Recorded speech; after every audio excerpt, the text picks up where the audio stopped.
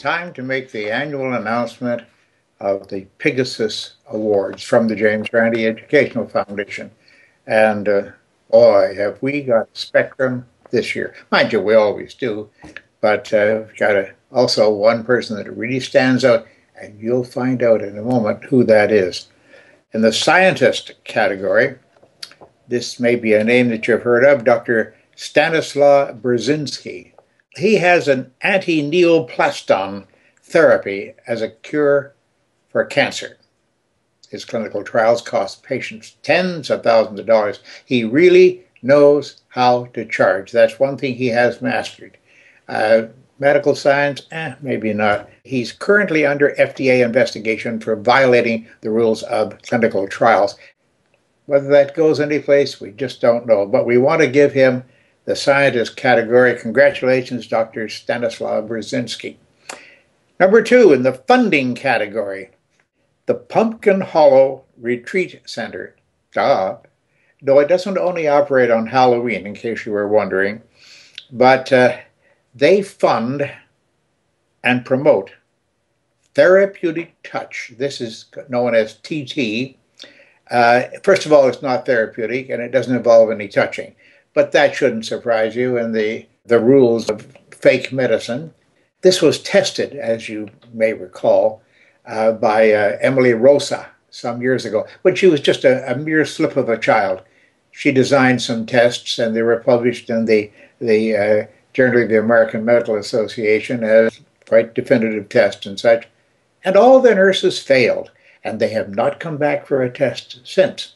So we have the media category. Oh, the Sci-Fi Channel comes up for attention again. Now, as you know, if you ever look at the Sci-Fi Channel, which has some interesting things on it, all these pseudoscientific investigation shows such as Ghost Hunters, Haunted Collector, and Fact or Faked, the Paranormal Files. Now, they do very well with this. But, you know, they are an entertainment outlet, after all, and they don't say they're doing anything real or telling any truth. They just don't care. Like so many of these channels, with all the junk science on them, they don't care. So they win a Pigasus Award this year. And in the performer category, Alex Jones, he's pushing dozens of pseudoscientific alternative therapies, such as water filters that's supposed to remove poisonous fluoride and various unproven herbal remedies.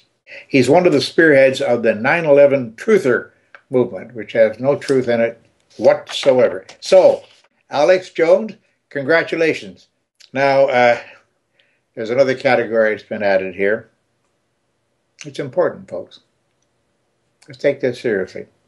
Dr. Mehmet Oz, that's spelled O-Z, but he gets into the refusal to face reality category this year for the James Randi Educational Foundation annual Pigasus Awards.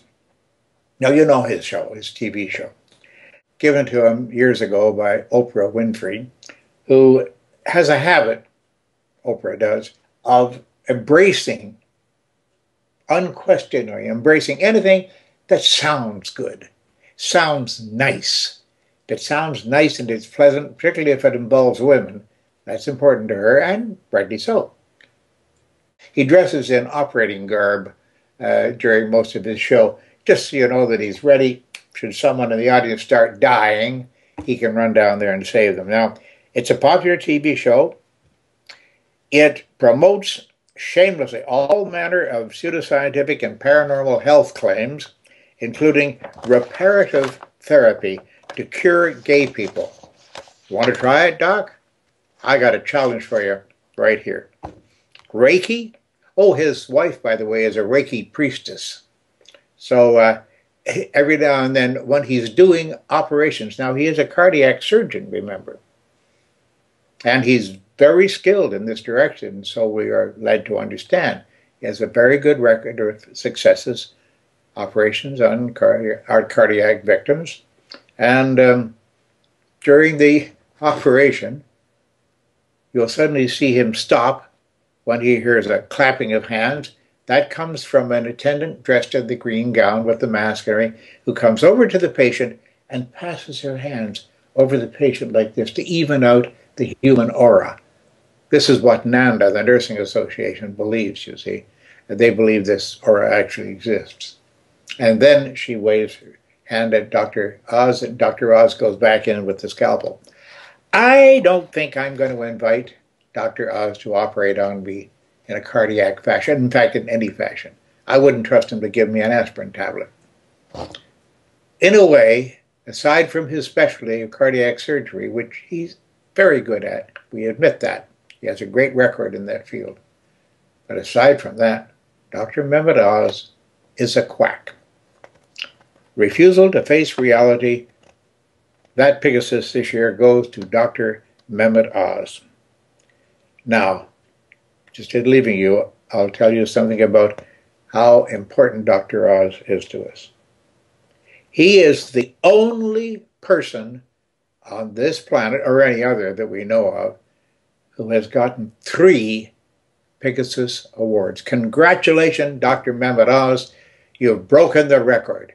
Aren't you proud? Quack of the Year again. This is James Randi. Thank you, folks.